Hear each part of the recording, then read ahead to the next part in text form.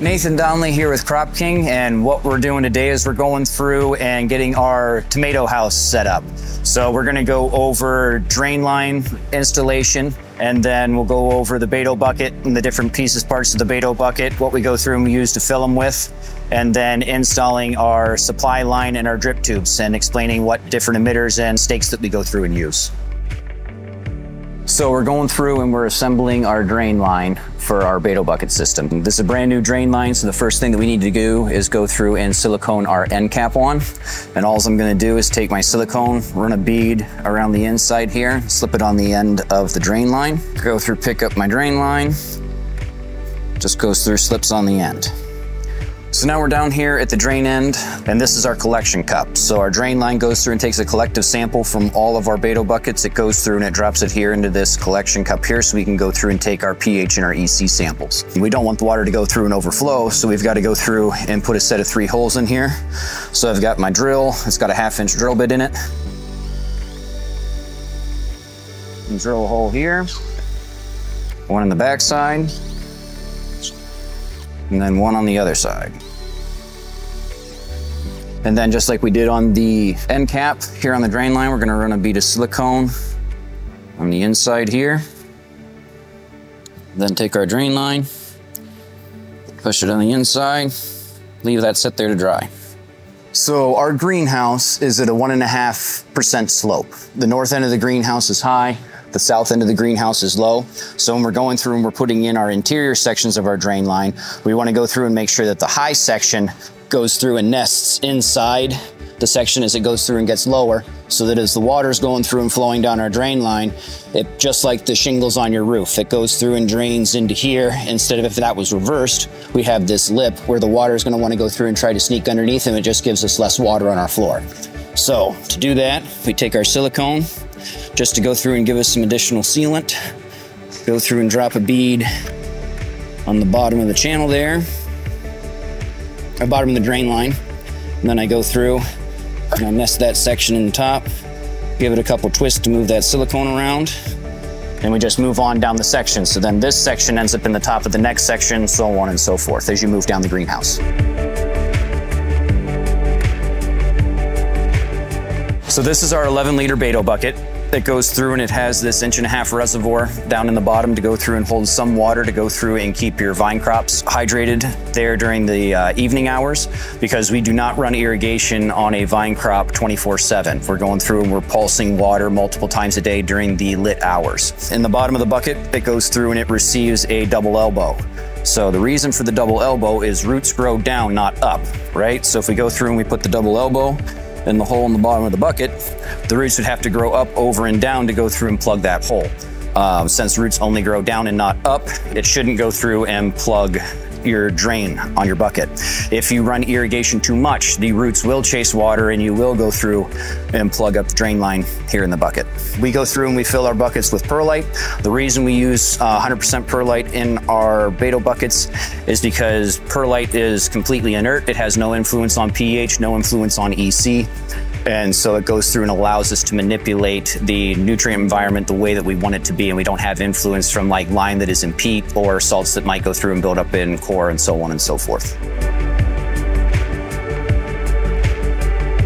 And so we pre-moisten our perlite while it's still in the bag. That goes through and helps reduce the dust and goes through and helps settle all the fine particles down to the bottom of the bag that could potentially go through and plug up our drain hole. And then when I fill these, I go through and I fill them up to, there's a lip in the top of the bucket here. I go through and I fill them up to that top lip.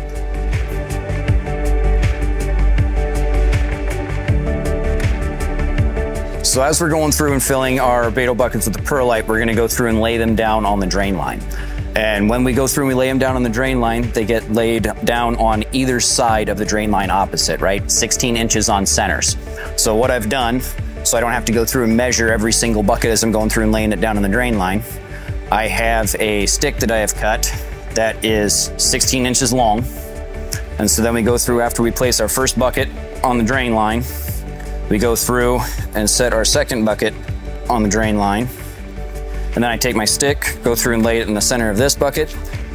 And then I can just slide this bucket down until this end of this stick falls in the center. And then we just continue to repeat the process going on down the line. Again, buckets on opposite sides, 16 inches on center.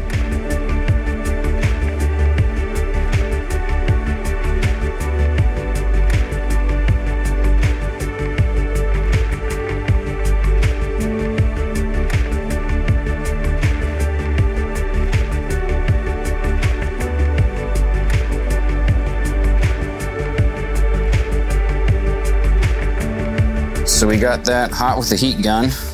Then we go through and we slide that as far back as it'll go on our 90, because this is our water that's going through and coming from our injection system. So in our last bucket, after we've gone through and gotten our feed line pulled down across the top of the buckets, in the center of the bucket, I'm gonna drill a hole in the last bucket in that lip, so that then I can take my tube and zip tie it in tight, so that as we're going through and putting in our emitters, this isn't walking around everywhere on me.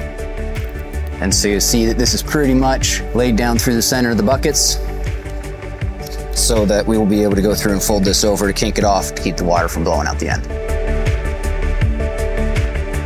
So our next step is going to be going through and punching our holes in our irrigation line to put our feed tubes in. And our feed tube goes through and consists of a 1/2 gallon per hour pressure compensated emitter, right? When we go through and we do these long runs, we go through and we use a pressure compensating emitter, so that the pressure in the line has to go through and build up to a point to open up a diaphragm that's inside this emitter to let the water go through and run, so that we don't end up with more water in the front end, less water in the back end, and then when the water goes through and shuts off, they all go through and shut off at the same time. Because like I said earlier, this greenhouse is at a slope, so the far end of the greenhouse is lower than the top end. If we had non-pressure compensating emitters, it would let all that water run down to the back end, and the back end of our house would always be wetter than the front end of our house. So in the long runs, we go through and we use the pressure compensating emitter. Shorter runs, we go through and use non-PC. Then we've got our 5-3 spaghetti tube, so 5 millimeter outside diameter, 3 millimeter inside diameter, cut 18 inches long. That then goes to our barb stake, which is what goes through and sticks down into the perlite to go through and make sure that the water goes where we want it instead of on the floor. This is the miracle punch that we go through and sell for punching all these lines. That little punch goes through and comes down that pokes our hole that our emitter goes into.